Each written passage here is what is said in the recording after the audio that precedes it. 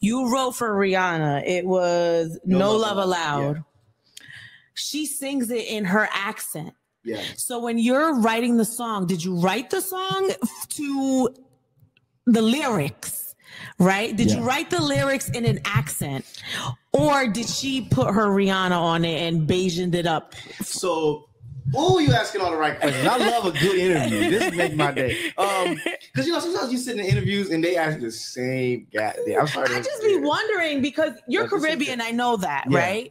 She's Caribbean. We know that. But when you're writing the music, did you know you're writing the song for Rihanna? And when you know you're writing for the song, do you write in patois? Or that's not what they speak, but do you write in a dialect? Yeah, no, it's patois. Yeah. But the dialects, obviously, even with like Puerto Ricans and Dominicans, we're similar. We look similar, but the accents and the speaking Spanish, right? Yeah. But it changed. There's variations of the language of this, how Spanish is interpreted into English culture. Yeah. So with Caribbeans, it's the same thing. So she's Bayesian. Right. My Caribbean accent to the untrained ear sounds similar to all of them, but somebody from somebody from Barbados can tell the difference. So mine has more. You're Haitian, right? Mine is a Haitian, right?